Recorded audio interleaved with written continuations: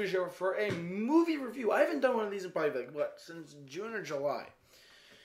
Okay, so here we go. Now that Halloween's starting to kick in and we're going to start getting all dressed up and we're going to start watching Halloween, we're going to watch Nightmare on Elm Street, we're going to watch Friday the 13th. We're all going to watch it on Halloween. But I'm going to do a movie review of The Evil Dead from 1981.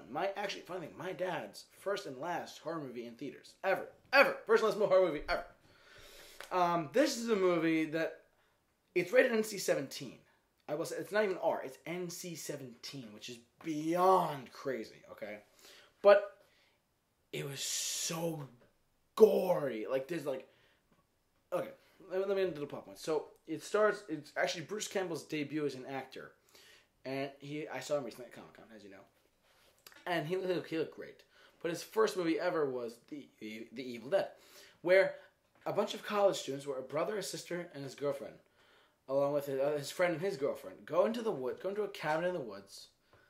And they just basically, they accidentally unleash possess-eating demons who can go inside of you, basically, and infect your body, and, like, live in you, and cause you to become, like, in the Evil Dead, if you will. This was a quick cult following right off the bat. Now, this is a review. There's going to be, like, I don't want to reveal anything if you haven't seen it, but go see it. Because it's actually Sam Raimi's first film. I think it's Sam Raimi's first film ever, actually. He actually, the way it got a wide release was this. He showed this movie to film festivals. And by showing it to film festivals, word of mouth got out, said, hey, this is really creepy horror movie coming out. And then eventually theaters got into a point where they put it into a wide release.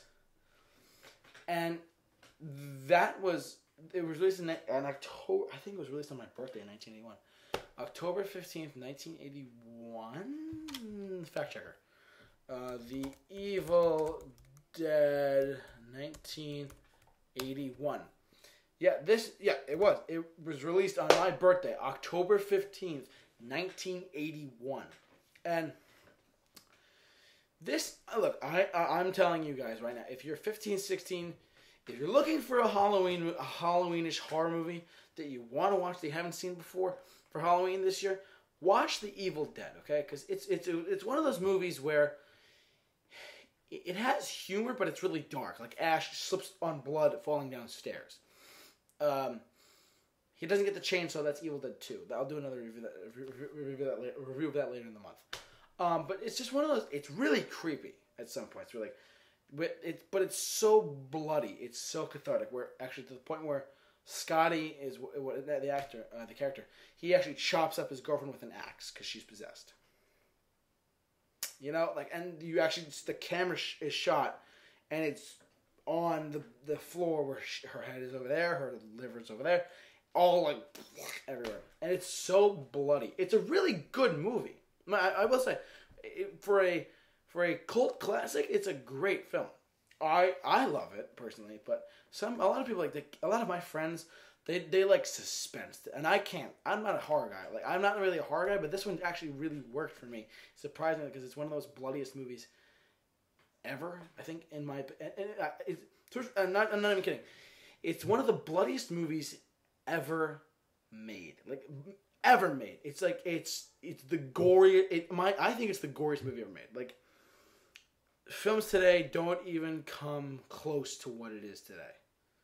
Like you think like, oh, World War Z or 300? No. Evil Dead is like really, like, I'm telling you, with it, like, he takes the shot. Ash eventually takes the shotgun, right, and he blows his girlfriend's head off. And then he takes the shovel, starts chopping her off and shoveling her into the ground. It's so twisted. It's so creepy. But at the same time, it's got Sam Raimi's touch of humor. It's a weird movie, okay? But if you like horror, if you like not like just substantial gore, but if you like horror, this is a great movie for you guys for Halloween. Okay, me personally, I recommend it. But if you're not like, if you're like 15, if you're 15 or 14 or 15 or older, watch it. Because it's humorous, it's childish at some point. It's like, you know what I mean? It's like not necessarily like it's just look, watch it for what it is. If you've never seen The Evil Dead, 1981, not the remake, 1981's Evil Dead, it's creepy, it's weird. You can find it on, I think, there's someone uploaded the entire movie to YouTube, I think. You can find it. Just look at Evil Dead 81, whatever. And fun fact, it was actually, they go to a cabin, right? No, not kidding. They actually filmed it in a real life abandoned cabin. And a lot of this movie actually really showed Sam Raimi's camera movements where he established a lot of stuff in films. And Ash vs. Evil Dead actually took a cue from all that camera work. Like there's a scene where the camera, like, he's holding up like this and he's running. And it makes it look like there's something on the ground following you. It's really, at a filmmaking point of view, it's a really good film for filmmaking. With like the camera movements and going in and out. It's an interesting overall.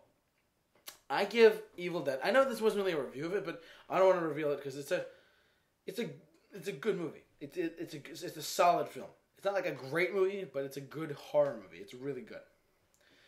You have to watch it to understand it, though. So just so you guys know, it's like I said, it's very gory. So be prepared to laugh. A lot of it's funny though. So there's that. But if I could rate this, if I could rate Evil Dead, I think I gave it a 7.5 or an 8 out of 10. Like it's not like the best, but it really